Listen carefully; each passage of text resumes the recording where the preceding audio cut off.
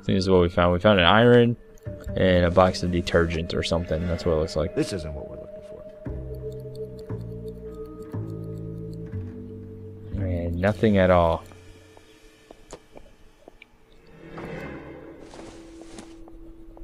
It would take a smarter man than me to connect that.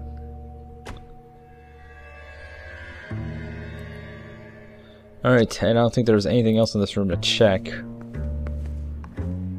A trash can that we can't check, a fridge that we can't check. Nothing really at all here, which is sad.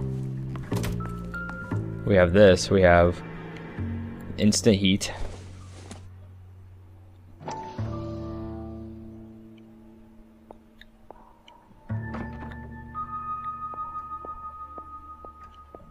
And then we have something on the back of it.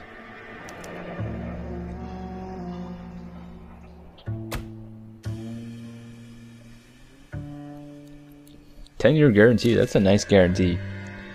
I don't think there's anything of significance there other than like their little pamphlet of just kind of pretty much an ad. And here's what's kind of This was significant: only the receipt. recently installed, not 2 days ago. Maybe it's time we took a look around outside.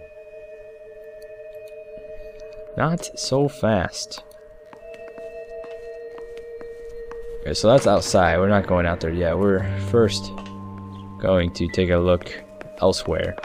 One place is this room. So we have a ticket to a train ticket. Used ticket to Seattle and a suitcase gone missing. Someone couldn't wait to get out of this house. We cannot further investigate that. And we have a picture. Oh, we have, looks like yarn, I think. Oh no, this is the glasses case, Must actually. be Adrian's.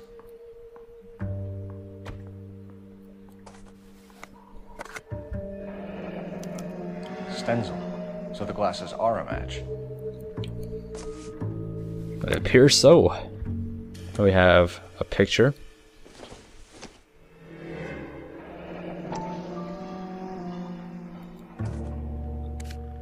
And something written on the back. "To Adrian, love sick and lonely without you. Hurry back, my darling. Adrian. Nicole, XX." This thing gets more and more interesting.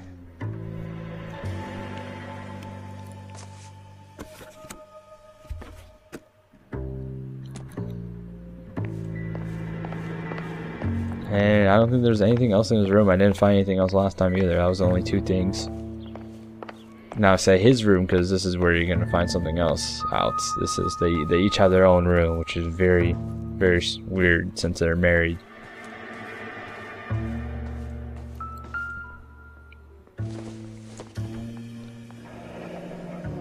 Separate bedrooms, separate pictures. What gives here? I don't think we can further investigate this one. No, I tried this last time. It wouldn't let me further investigate this one. So still missing one clue I didn't get before. Maybe it's outside. And how do we get outside again? It's over here, I believe. I'll take a look outside. Came over here first. I don't think I saw anything of importance over here. They saw me something on part drive, I don't care about that. Just taking a look outside.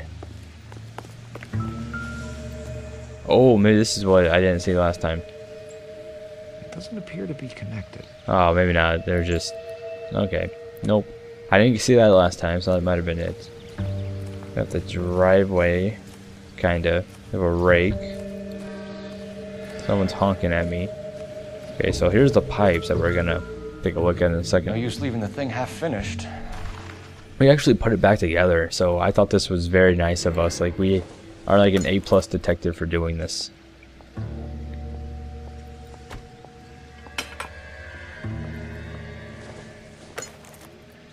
Nope. Nope. Yep.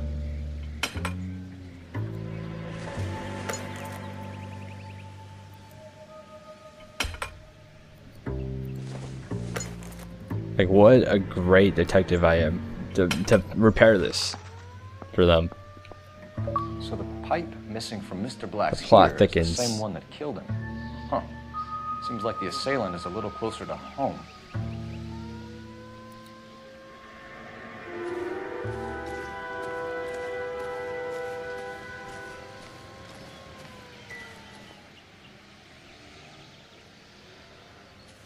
So apparently the music has stopped, so maybe we got all the clues. I think we did. Just taking one more look around the house, just in case. Behind, like, this is what I saw before. It's like a little outhouse they have back here. I don't know if this is an outhouse or what. So one thing they might not have in this time was bathrooms, which is weird because I thought they would have it during this time, but maybe not. So let's go back and question her. This is probably the rest of the time talking to her. I'm all right now, detectives. All right, slaughterhouse receipt. We found a receipt in the trunk of your husband's car for a live pig. This receipt was made out to an F. Morgan. A pig? Adrian runs a tool business. That would be Frank Morgan. God knows what he's up to. What makes you say that about Morgan, ma'am? He's the foreman at my husband's plant. A very shady character. I've told Adrian he needs to keep his distance from the staff. They're always out drinking together. Your husband frequents Kavanaugh's bar? How did you know that? Adrian practically lives there after work. So she pretty much tells the truth about everything. So Adrian Very spends honest a lot of person. time there. Up until recently, he's been away in Seattle a lot on business. Did your husband tell you where he was going last night? All he said was he was going to meet Frank for a drink. So nothing out of the usual then. Well, he came home early from work. He never comes home early. And he went out early, too. He normally never leaves for the bar till about 7.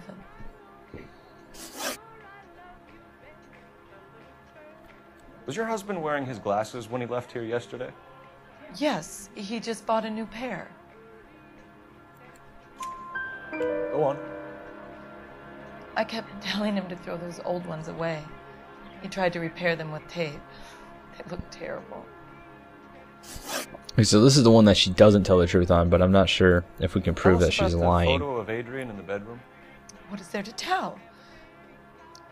It's from his most recent business trip to Seattle.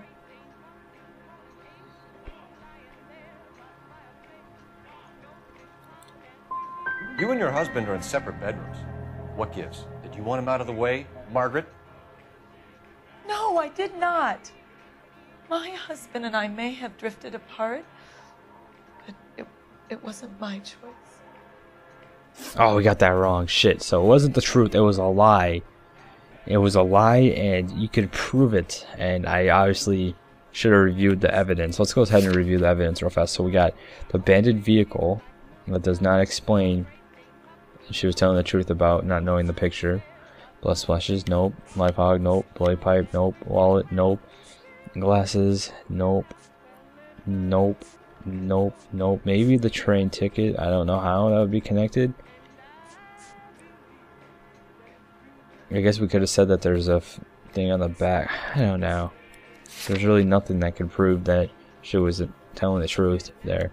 So alibi. I'll see your alibi. I think you should come clean with us, Mrs. Black. Your husband is missing, and after our search, I'm willing to call the circumstances suspicious. Can you account for your movements last night? You're not accusing me, are you? Oh, what an awful thing to say.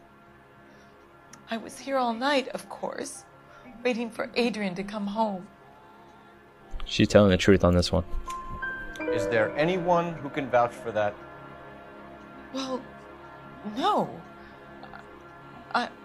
I was here alone. I cooked Adrian's dinner and waited, but he never came home. We'll keep you informed, Mrs. Black. Please do, Detective. Alright. So, that is actually going to be the end of that for now. I guess it was a lie. She did lie there, but I don't know which evidence would prove it. So anyways, that's going to be it for that one. And when we come back, we will continue on with this case. And then finally get to some new stuff that I haven't seen before. Hopefully my capture card will be fixed by then as well. So I'll see you guys next time.